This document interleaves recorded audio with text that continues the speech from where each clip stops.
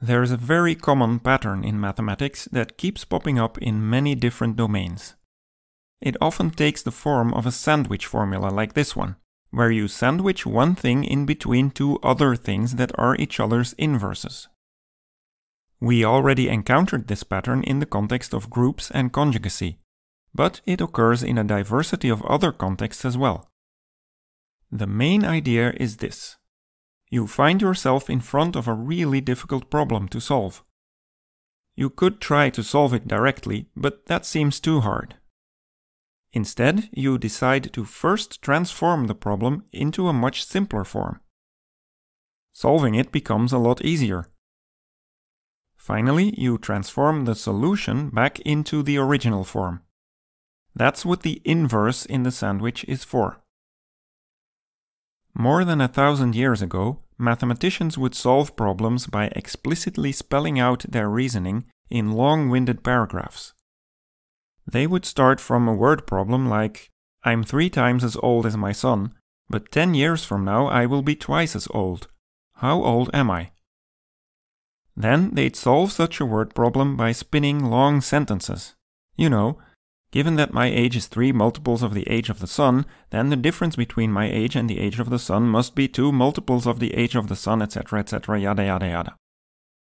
This process ultimately leads to the correct result, but it's cumbersome, and it offers very little insight into what is going on. In modern classrooms around the world, high school students learn a much better and more systematic approach. You first translate the word problem into algebraic equations. Then you can just mechanically apply the rules of algebra to find the solution. You might argue that this blind application of algebraic rules doesn't offer any more insight than human language, but I would have to disagree. To me, every step makes perfect sense. You apply the same thing to the left and to the right of the equation, with the goal of bringing the unknown to one side and everything else to the other side. This is much more logical and meaningful than several paragraphs of ambiguous text that could contain subtle mistakes. Either way, high school teachers will often urge you to translate the solution back into words.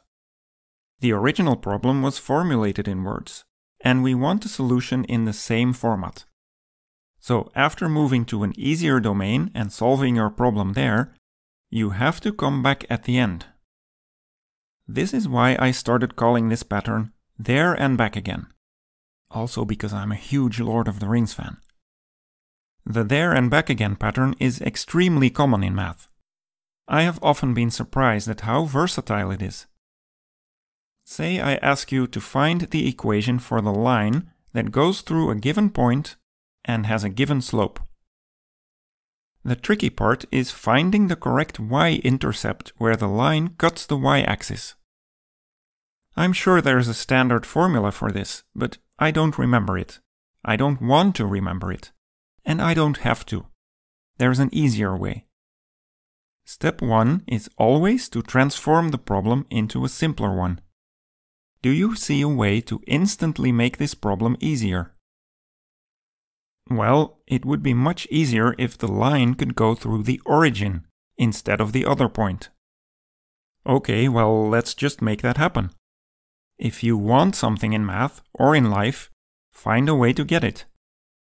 So our first step will be to move the given point to the origin. The problem then becomes trivial. The slope of the line is just the coefficient of x.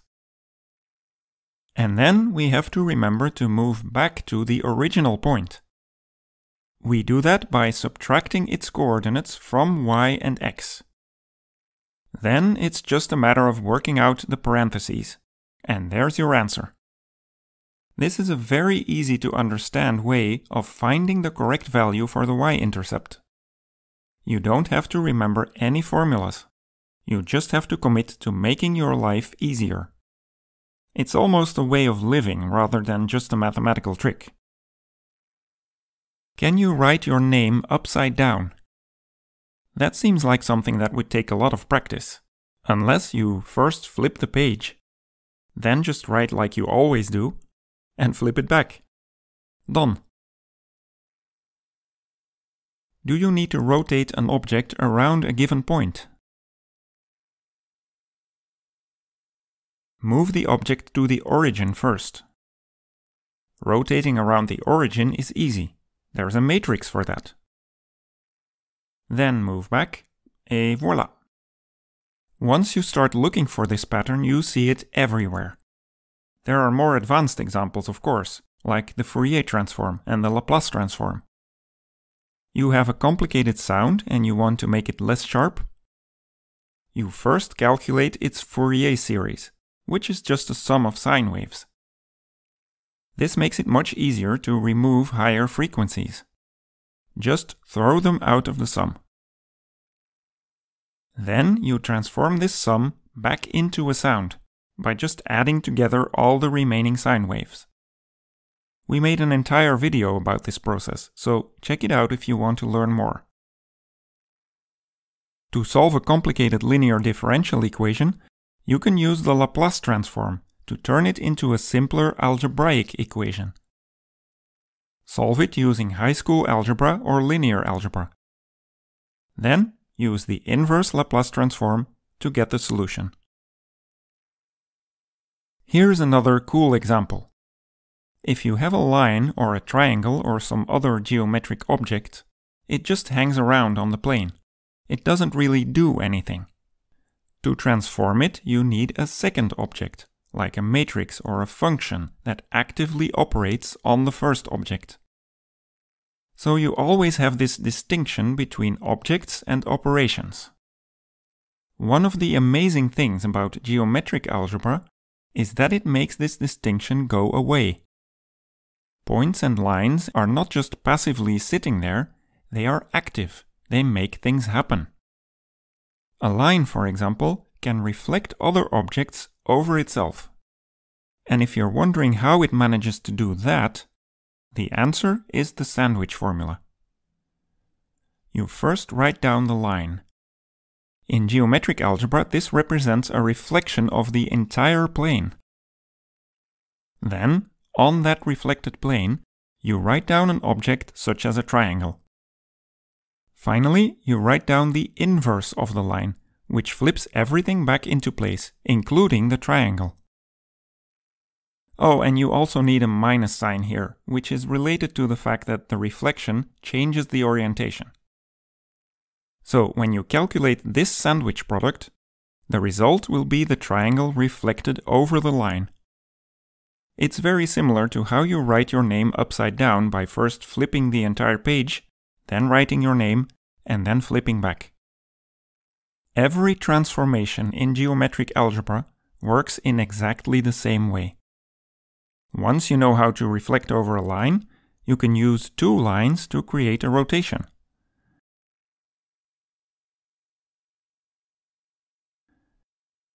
This is done with a double sandwich, and it also cancels the minus signs so that the original orientation is restored.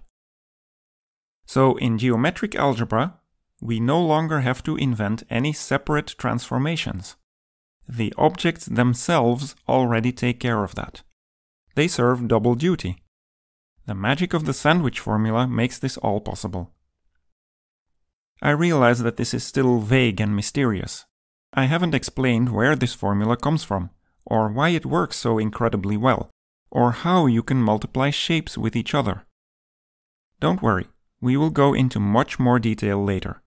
Here I just wanted to give you a cool example that shows just how powerful the there and back again pattern is. We are planning a series on geometric algebra to be published on YouTube after linear algebra and tensor algebra. Make sure to subscribe to the channel if you don't want to miss those videos. And while you're doing that, could you quickly hit the like button as well? Thanks. In an earlier video, I showed you how to project vectors onto a slanted line. When preparing for that video, I had to figure out the exact contents of the matrix that represents this projection. So I did what you would always do. I followed the basis vectors. They get mapped here and here. It takes a bit of trigonometry and triangle chasing to find the correct coordinates for these points. Nothing too difficult, but still quite a bit of work. Then I just ploinked those coordinates into the columns of my matrix and I had what I wanted.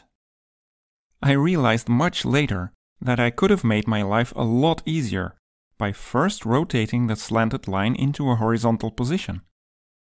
The projection then just sets all y coordinates to 0, which is ridiculously easy. Finally, of course, you have to rotate back. Remember that matrices operate from right to left. So we first rotate with a simple rotation matrix. Then we drop the y-coordinate with this extremely simple matrix. And then we rotate back. The product of these matrices gives exactly the same result as before, but without any of the trigonometry and triangle chasing. I can't believe that I didn't see this right away. It would have saved me a lot of time. The same trick also works very well for a reflection. First, rotate into a much simpler position. Then do a trivial reflection.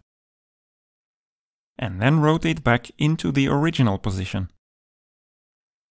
You can verify that the result is exactly the same as the one we had in that earlier video. This time you do still need some trigonometry to simplify the matrix at the end. Take a look at the matrices in the middle of the sandwich.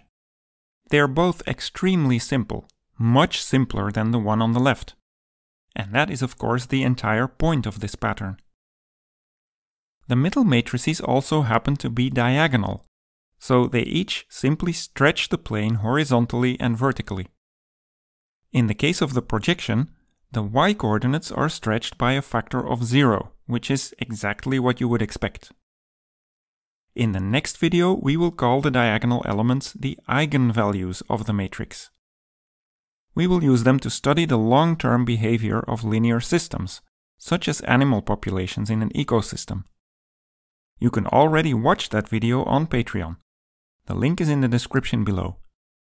We need your support in order to make more videos, so please do consider setting up an account. Thank you. We can write both of these sandwich products in this form. The b on the right rotates the slanted line to horizontal, and the inverse of b on the left rotates it back at the end. But there is a subtly different way of doing the whole thing. Instead of rotating the line, we could also rotate our coordinate system. This is a subtle distinction, so I will take it slow. Imagine that the line is just a chopstick that you've placed on a tabletop. It hasn't been glued to the table, so you can easily move it around. Rotating it to horizontal is no problem at all. But what if the line had been painted on the street? You can't just move the line, it's fixed. Instead of moving the line, we have to move ourselves. We rotate our own frame of reference, our basis vectors, our coordinate system. The line itself just stays in the same place. So we have two different approaches. The line makes an angle theta with the horizontal. If we decide to rotate it back to horizontal, we have to use a rotation matrix over minus theta. We call this rotation matrix B for backwards. If instead we decide to rotate our basis vectors, we need a rotation over plus theta.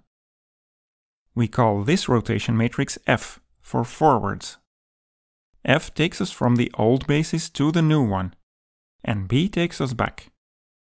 Of course, F and B are each other's inverses, so you may encounter many different versions of the formula. Keep this in mind when solving a word problem or doing physics calculations. You always have to make sure that you know whether you're going forward or backward. In most cases, we don't want to change the physical universe. We just want to change our mathematical model of the physical universe. And so, in practice, the forward direction is most common. It changes the basis vectors, not the line or any other physical objects. So this, finally, is what our pattern looks like in linear algebra. It's a sandwich product that takes us forward to the new basis, where we can do whatever we like, and then we go back to the original basis. The reflection over the slanted line is now decomposed into 3 easier parts: a basis change, a reflection over an easier line, and the reverse basis change. The 2 reflection matrices are called similar. Whenever one matrix can be written like this, as a sandwich with a different matrix in the middle, we say that those 2 matrices are similar to each other. Geometrically, they perform exactly the same linear transformation, a reflection over the line. We just look at this transformation from 2 different coordinate systems. Our perspective changes, but the transformation itself doesn't. The all angles channel is all about changing your perspective, looking at things from different angles. The there and back again pattern is an excellent example.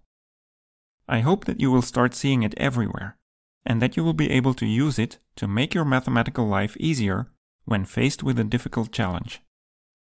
Finally, I should mention something else about similar matrices. Because they really represent the same linear transformation, they have exactly the same geometric properties. For example, 2 similar matrices always have the same determinant. That's because they both scale the plane by the same amount. So even though these 2 matrices look completely different, their determinant is identical. The same goes for their trace, their eigenvalues, and many other properties. These properties are called invariants under a change of basis. We will use this in the next video, where we will find the eigenbasis for a matrix. Moving to the eigenbasis makes everything trivially easy, so it's a perfect example of our pattern.